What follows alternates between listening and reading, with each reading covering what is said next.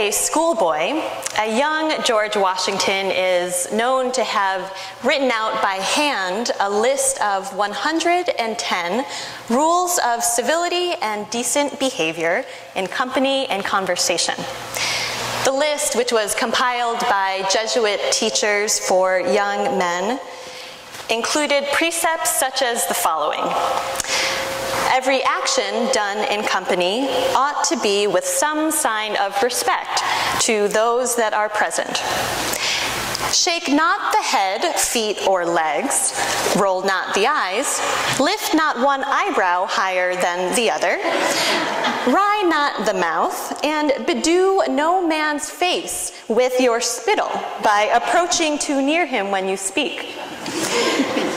Spit not into the fire, nor stoop too low before it, neither put your hands into the flames to warm them, nor set your feet upon the fire, especially if there be meat before it. Now, times have changed quite a bit since the 18th century, and at least in this part of the country, we don't have to worry too much about people putting their feet in our fires while we're trying to cook dinner. But civility is our spiritual theme of the month here at USG. And most of the rules of civility that Washington had written out as a young boy could be described as rules of etiquette, conventions of acceptable behavior in society, a way of minding our manners. The Latin root of civility means citizen, and so we can understand civility to also mean a quality of interaction amongst ourselves as citizens, as people of the same society. Civility is all about how we treat one another. It applies to how we treat those that we know well as those who are strangers to us. And today, I want to focus especially on that aspect of civility that pertains to our public and political lives. Now, the word civility seems to have gone out of fashion today. Instead of civility in our public discourse, we find polarization, rancor, and discord. This is most evident, of course, on the national level, where our members of Congress seem to be always in conflict, and where debate over national legislation like the Affordable Care Act seems to bring out the worst in us instead of the best. A member of the House of Representatives was actually spat on by protesters back in 2010 as he was entering the Capitol building to place his vote on that piece of health care legislation. I guess the protester hadn't read or gotten a lesson in the 110 rules of civility like George Washington had. And now I don't want to suggest that the political discord that we are experiencing today is somehow unique to our times. There has always been tension in our political life as a democracy. However, the level of aggressive disagreement and bitterness does seem to be taking its toll on our general attitude towards politics. A 2010 study that was conducted by Allegheny College looked at American attitudes towards contemporary politics today, and the vast majority of those surveyed, over 95%, believe that civility is important to a healthy democracy, yet at the same time, nearly 50% believe that there has been a decline in the tone of our politics, especially since Barack Obama became president of the United States. Now, it would be pretty easy to get into a blame game of which political party is more guilty of the negative tactics than the other, and that's not something I intend to do this morning. You can have that side conversation over coffee if you wish. What's more important for us to consider as spiritual beings who are gathered here this morning is how the tone of our public and political life affects our souls, and how we might in turn find the spiritual wherewithal to impact our life in community for the better. Incivility in the public sphere places a spiritual toll on us on a communal and a personal level. As the Lao Tzu reading makes clear, we are connected beings, and we can trace peace on a national or a global level down to peace in our cities and between neighbors, in our home and in our hearts. And I believe that the inverse is also true, that if we wish to have peace in our hearts, we need to have peace in our homes and between neighbors and in our cities and nations and the world. So promoting civility in our civic and our public life is a spiritual matter that affects our personal and communal peace and well-being. And how is it then that we relate civilly with our neighbors in our cities and in our nations? There is one school of thought that says good fences make good neighbors. This old adage is repeated in Robert Frost's poem, Mending Wall. In this poem, two men meet every year to mend the stone wall that lines their properties. And it's during the year damaged by hunters and others passing through, so they get together to mend it. And the narrator decides that he might try to dissuade his neighbor from putting the fence back up.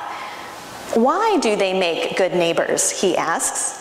Isn't it where there are cows? But here there are no cows. Before I built a wall, I'd ask to know what I was walling in or walling out, or to whom I was like to give offense. Something there is that doesn't like a wall, that wants it down.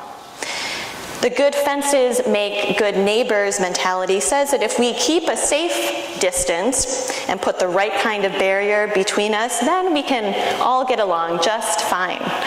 This type of thinking is what makes it easier to live in fear of the other, to alienate ourselves, especially from those who are not like us. But another school of thought and living says that those fences are actually what keep us divided from one another. We are diminished by what we wall in or wall out. We can't, in fact, be good neighbors if we only have a partial view of one another through the slats of that fencing that we put up. So our task as religious people striving towards a common good is not to put up walls, but to build bridges between us. We ought not use good fences to be good neighbors, but find ways to connect across those apparent divisions that separate us. Building bridges is, of course, not an easy task or without its challenges.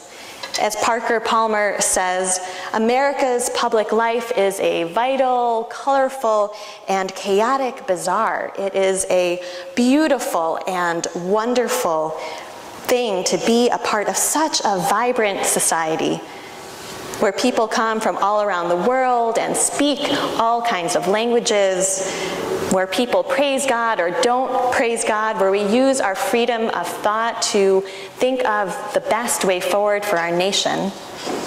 And given both the demographic diversity and diversity of opinions that is present in our society, promoting civility becomes a question of how we navigate that diversity with respect and with openness. As Parker Palmer writes, the civility we need will not come from watching our tongues. It will come from valuing our differences. The civility we need is not a passive sort of niceness, but an active engagement, especially with those who think and believe differently from us. Now, as Unitarian Universalists, we like to think of ourselves as tolerant and respectful people on the whole. We work hard to maintain covenants of right relationship with one another. Yet if we took a hard look at our networks and the circles that we are a part of, we would probably conclude that we spend the vast majority of our time with people who, even if they're of different racial or ethnic or religious backgrounds, share our basic worldview. And this is certainly true in my own life. I know that the people who I have the most contact with on a regular basis are typically more on the liberal side, both politically and theologically. They are mostly of similar educational backgrounds, and we probably learn about the world through similar media and news outlets. It is much easier for most of us to let ourselves gravitate towards people who make us feel comfortable, who are most like us. We want that sense of safety and security that comes from being amongst like-minded people. And of course, there is a place for that. That's probably what brings most of us here to the Unitarian Society of Germantown. Yet it is also a habit of the heart and a spiritual practice to engage diversity in all of its many forms. And it doesn't just happen naturally. It takes a bit of effort to do that. Now, one way to engage with difference is to just approach it head on, to purposely find people with whom you have major differences of opinion, and to make that the focus of conversation, but to do so with respect and a desire to understand one another. And this is exactly what the founders of an organization called Reach Out Wisconsin have aimed to do. You may recall an especially bitter time in Wisconsin politics recently if you're plugged into the national news. Shortly after Governor Scott Walker took office in 2010, he introduced a controversial budget proposal that drastically cut funding to local governments and to schools, and that set strict limits on collective bargaining for public sector workers. Over the next 14 months or so, a state that's typically known for its niceness, Wisconsin and the Midwest, typically very nice people in a nice place, became embroiled in bitter fighting. Campaigns were started by each political party to recall state legislators of the opposite party, and Democrats were actually successful in forcing a gubernatorial recall election in the summer of 2012, which Governor Scott Walker survived. And while all of this was going on and neighbors starting to not speak to one another, small groups of people from both political parties were meeting in restaurants and pubs to have civil conversations about politics.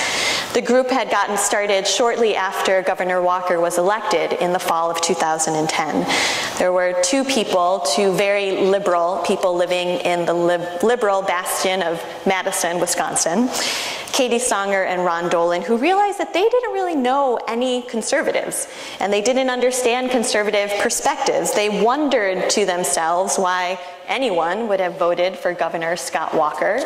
We may have similar thoughts about people of opposite political viewpoints at times. Why in the world would you vote for such and such person or believe X, Y, Z? And instead of just being befuddled by this question, Katie and Ron decided to actually find out the answer. So they contacted the local Republican Party headquarters to ask if anyone would be interested in meeting for friendly conversation about politics. And Carol and Scott Grabens got the email request and found it pretty intriguing, so they agreed. And the two couples began to meet every month over dinner.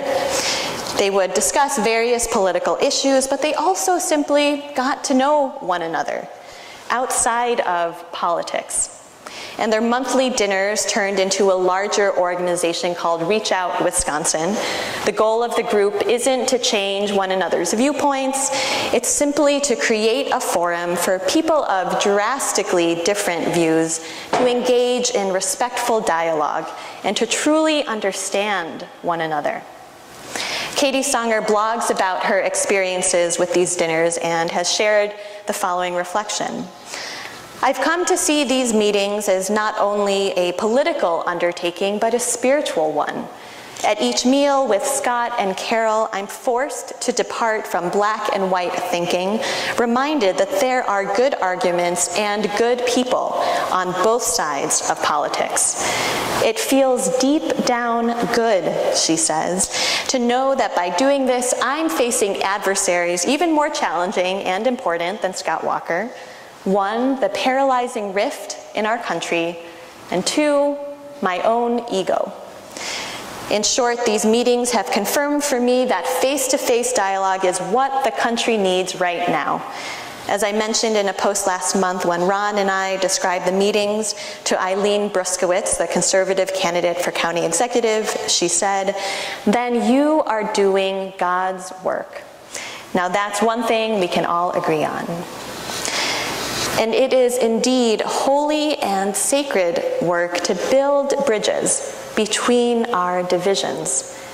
Now, you may not be in a position to organize bipartisan forums across the Commonwealth of Pennsylvania, but we can each meaningfully immerse ourselves in the diversity around us, even in simple ways. Kwame Anthony Appiah is a professor of philosophy and the product of an interracial marriage in 1950s Ghana. And he suggests that rather than taking on differences in political positions or moral questions directly, we can try sidling up to differences by finding ways of having simple human encounters with others. One example of this happens in a British teen drama called Skins. There's a young, white, gay English teenager and a young Muslim English teenager of Pakistani descent, and they're best friends. And the Pakistani teenager is having a birthday party. And the friend arrives, his friend who is gay arrives at his home but stands outside, and he says to him, "I'm not coming inside because I asked you to tell your family that I am gay, and you haven't done that yet. So this is my ultimatum, I'm just waiting out here." And he stands right outside the door. Finally, the father of the Pakistani teenager comes out, and he asks him, "What are you doing outside?" And he says, "I'm not coming in because your son hasn't told you yet that I'm gay." And the man looks at him and says, "You know, Islam means a lot to me. And when I go to mosque on Fridays, it is the best part of my week. But I don't understand everything. One thing I do understand is that you are my son's best friend. So please come inside." There are a lot of things that we might not understand about why people do what they do, live the way they do, believe what they do. Yet in this colorful and chaotic bazaar that is our human community, each of us can be a peace builder by opening doors to those we may not understand, by building bridges and not walls. May we do so with open hearts and with open minds.